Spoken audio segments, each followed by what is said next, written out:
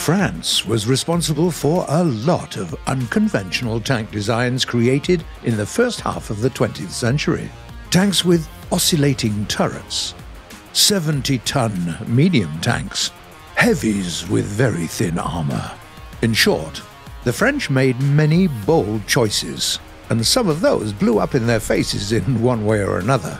Not because the ideas behind those designs were flawed, no. They were quite often quite brilliant, in fact, but because French engineers couldn't always solve all the problems that arose during development. And the saddest tale among them all was the tale of the French heavy tanks. The Char B1 is often considered to be the main representative of the class in pre-war France, but in 1921, when it was first conceived, the plan was to make a highly versatile medium tank for infantry support. The requirements for the new design were formulated by General Jean-Baptiste Estienne, the creator of the French tank arm, who believed that the battlefields of tomorrow would be dominated by heavy, versatile medium tanks. The char de bataille, or simply battle tank, was supposed to become the main tank of the French army. But its 13-years-long development process was plagued with problems and complications. For example, there were lots of companies working on this new vehicle together, and they found it pretty difficult to deliver on a single vision.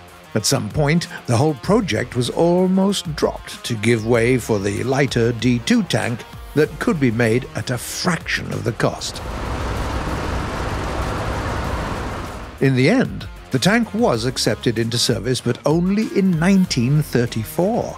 Its defining feature was its superior armour, but the production model had a weight of 32 tons, a big departure from the planned weight of 14 tons. The chassis, making the tank look a bit like the rhomboid tanks of World War I, proved to be finicky and unreliable. And the Char B1 didn't exactly excel in the firepower department. The most produced model of the vehicle, the Char B1 bis, had even more armour, a 47mm anti-tank gun, and a new engine. Unfortunately, the following B1 Ter variant, that had up to 70mm of armour, never advanced past the prototype stage.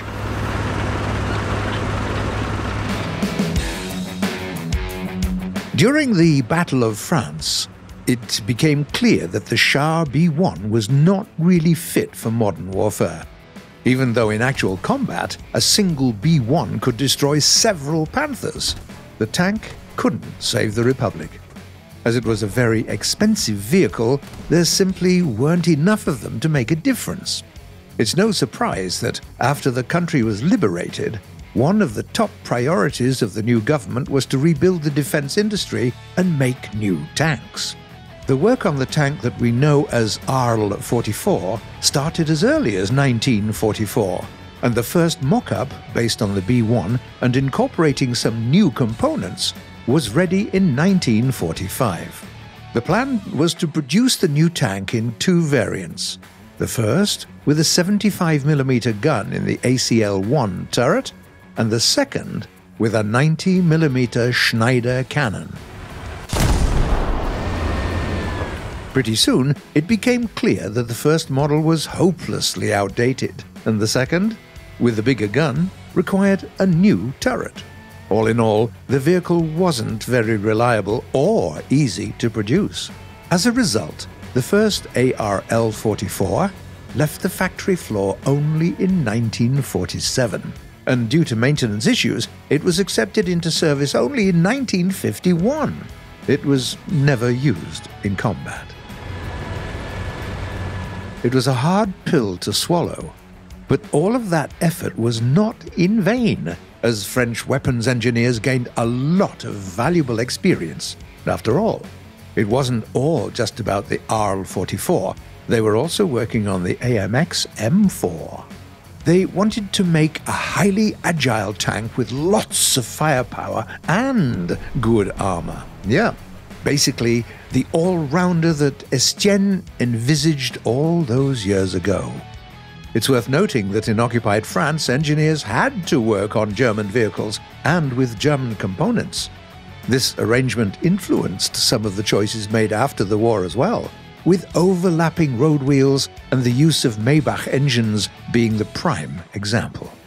Some of those influences could also be seen in the new Saumur SM tank, made as a direct competitor to the M4. Both tanks were also equipped with oscillating turrets that had enough space for powerful guns and autoloaders. Eventually, the French government decided to proceed with the M4, which was developed into the AMX-50. But in War Thunder, we have both. The Saumur SM is available to players as a Rank 4 premium vehicle.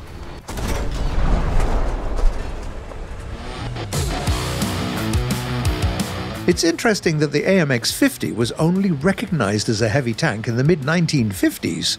Its eventual weight of 54 tons came as a shock.